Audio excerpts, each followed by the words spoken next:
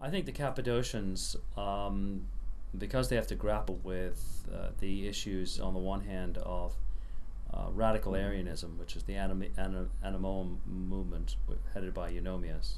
So you've got the denial of the eternal deity of the Spirit and the Son on the one hand, and always in the background is lurking the modalism of the third century. That they needed to make clear that the Father, the Son, and the Spirit were not the same person, that on that level there were distinctions between the three. And thus you find in the Cappadocians this kind of hammering out of how the persons are distinct from one another. It's the Cappadocians, I think, who crystallize, especially with regard to the Holy Spirit, that he proceeds, and the appropriate name for his distinction for the Father and the Son is procession. I think with the claim that some make that a difference in property or function necessitates an ontological difference, that fails to understand the nuances of classical Trinitarian thought. The Fathers were quite clear that there are differences between the persons, and there's a difference in terms of taxis or order, which has implications for authority. It was not the Father who became incarnate, but the Son, and therefore there is it's a given that there are differences between the persons. Yet that in no way, at least in 4th century classical Trinitarian theology, in no way implies an ontological difference or an ontological subordination. They again, with the Cappadocians, they always have present in their minds Origen and his initial attempts to frame a biblical understanding of the Trinity, but he was hampered for a variety of reasons, and there are elements of subordinationism that dog some of his statements, and the fathers, the Cappadocian fathers, are determined to overcome this, but without compromising the fact that there is an order within the Godhead, that the normal designation of the three is Father, Son, Spirit, and that it was the Son who became incarnate, not the Father.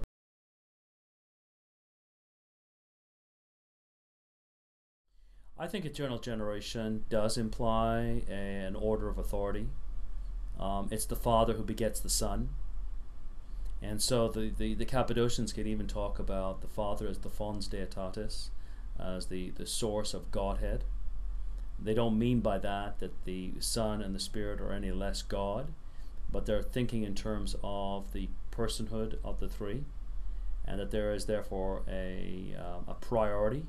The Father has a logical priority. It's not a temporal priority, because the eternal generation of the Son is indeed that. It's eternal.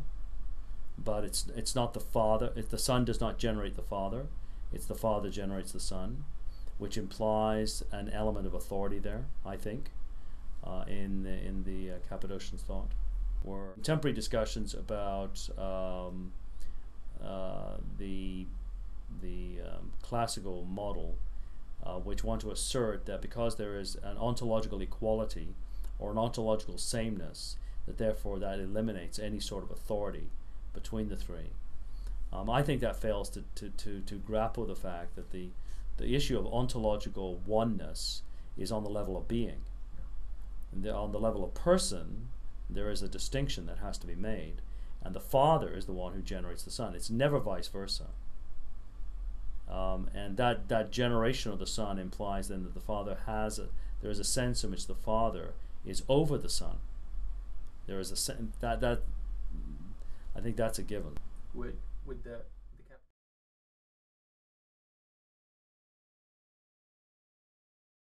Augustine's, I think, big contribution, and I think the standard line that has been part of the popular discourse about the classical understanding of the Trinity in the 20th century, the Cappadocians begin with a 3, and Augustine begins with a 1, and thus there is a nascent modalism in Augustinian Trinitarianism, which has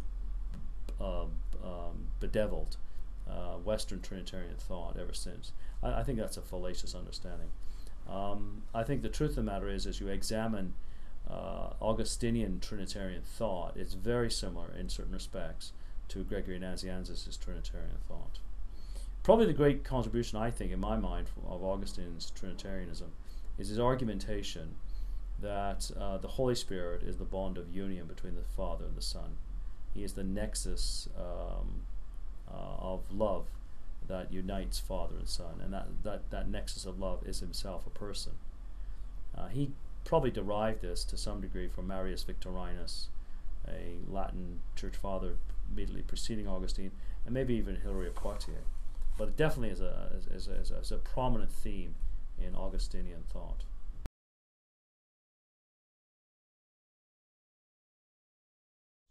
No. I think what he means, from one level, what he means by that is because there is an ontological unity, and because the Son and the Spirit are both fully God, they share in one another's work and in the Father's work. But if he were to take that to the logical conclusion, and that there is no limit to the distinctiveness of the work of the persons, then what he would be logically arguing is that the Father was crucified and the Spirit was crucified, which is again modalism. I think, and again, this is something that it's not unique to him. Athanasius had argued this back in his letters to Serapion in the 358, 359, and what they're seeking to secure is the complete deity of the Father, complete deity of the Spirit of the Son. Is that all that the Father does in some way implicates or involves the Spirit and the Son.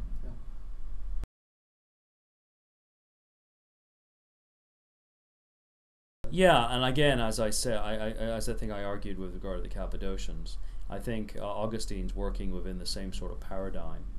He too has a very live opponent in Arianism in North Africa. The Vandals who came across and took North Africa had Arian thought in their midst. And so he's grappling with Arianism and trying to deny the argumentation that the Son is inferior to the Father ontologically.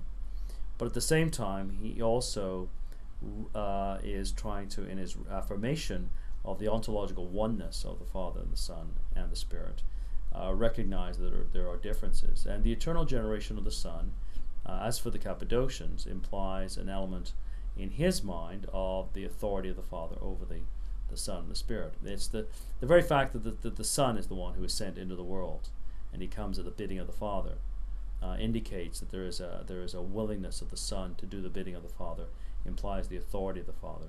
And so there is a functional difference there, but this functional difference in no way